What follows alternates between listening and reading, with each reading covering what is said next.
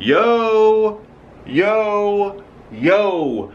CPA Strength here, back again with another great video. We're just gonna really just get on to this one, okay? This is gonna be my best accounting question practice video ever. All right, this is 139 of the Accounting for Beginners playlist, best accounting playlist in the world on the YouTubes. Here's the whole playlist, the entire collection over here. This is my classic series. I forget about it. It's a classic series, right?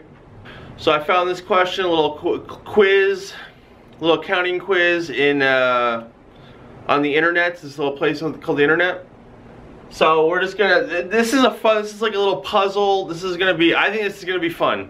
Let's read the question here first. Car repair shop started the year with $60,000 in assets, $40,000 in total liabilities. During the year, the repair shop recorded $100,000 in revenues and recorded $55,000 in expenses. Dividends of $10,000. What's the ending equity? All right, so we have our work cut out for us. We have some fun cut out for us.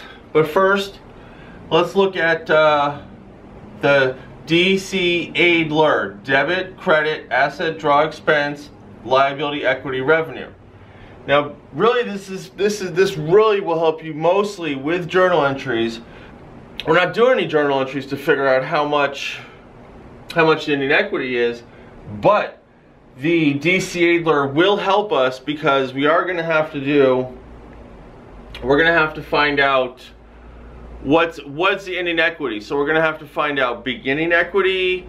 We're going to have to find out changes during the year, which is net income, and where things go. You know, you should always, if you're doing any homework, you should always write out DCADLR first. It's going to help you so much for any kind of problems. So as you know, debit's on the left, credit's on the right, in normal balances or in increasing balances. But we're not worried about that so much here.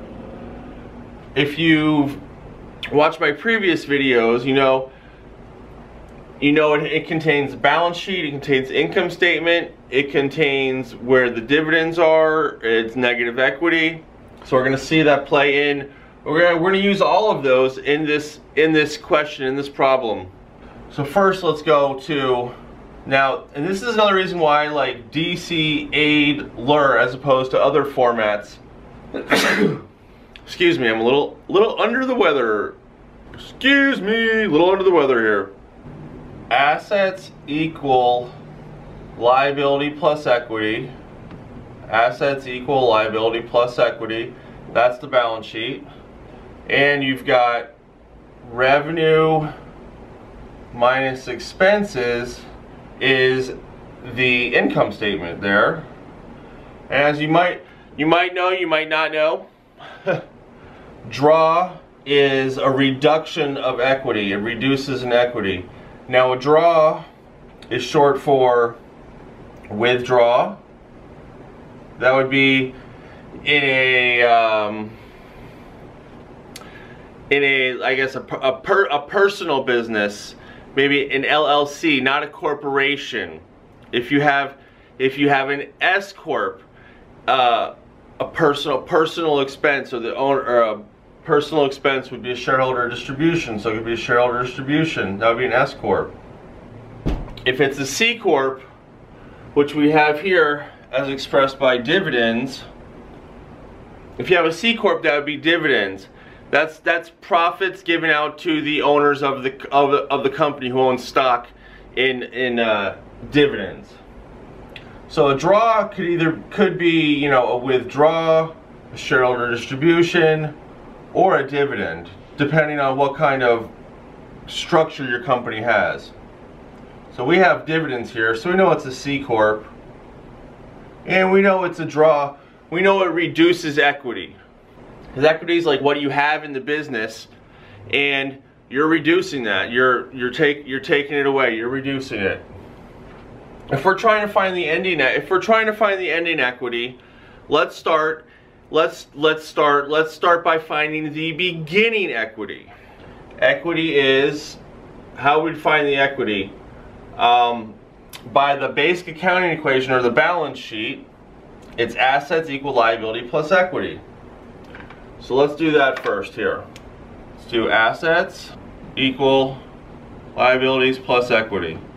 Start of the year, car shop start of the year was $60,000 in assets, so $60,000, and $40,000 in liabilities, so $40,000 in liabilities.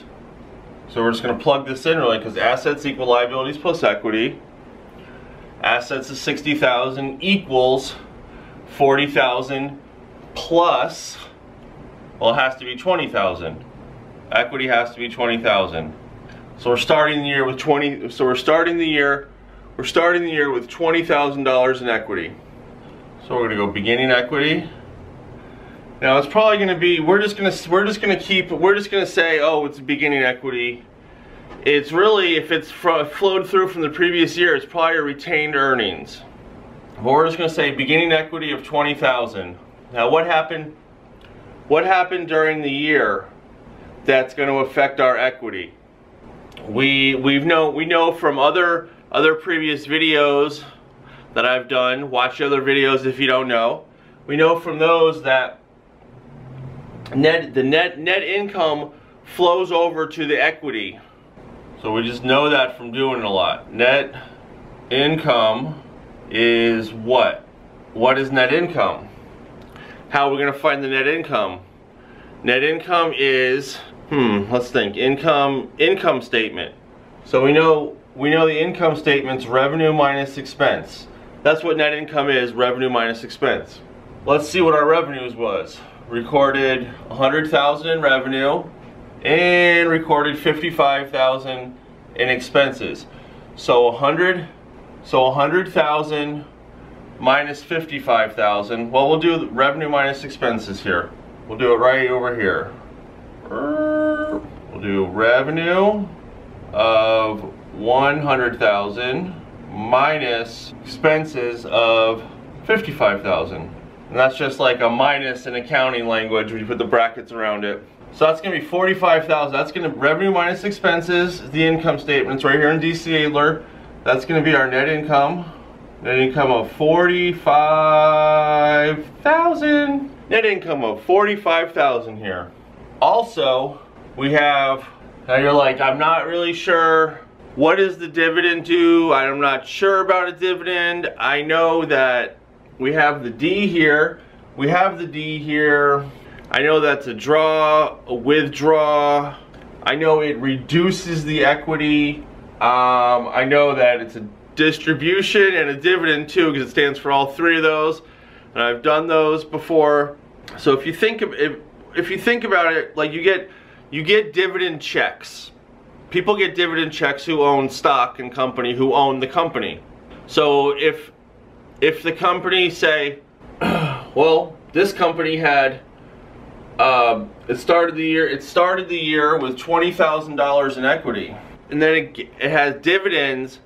So the company dividends of $10,000. So it took $10,000 of its dollars and gave it to the owners. So the company gave it to its owners. So that means the company's going to have less of it now. But anyways, the dividend reduces the equity. So net income of 45,000, and then we're going to have dividend of $10,000, reducing, denoted by these parentheses.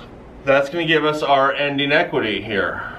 20,000 plus 45,000, 65,000 minus 10,000, 55,000. So 55,000 is our ending equity. Right here, 55,000 is our ending equity. I hope you enjoyed the video. Hope it was a good video. Hope it helped you out. If you made it to the end, please let me know. Please let me know in the comments. I watched the whole thing. I love that. I did that last video and got like 4 or 5 people who watched till the end. I understand these are long. Most people have a 2-minute attention span and whatnot, but I feel like I just don't get anything accomplished in these really short videos. Anyways, I'm starting to come around here a little bit. I'm starting to cook up. I hope you enjoy the videos, and I'm gonna be making some more videos, different kind of videos, but of course I'll never ever leave the Accounting for Beginners basic series. Until next time, CPA Strength, I'm out. Deuces.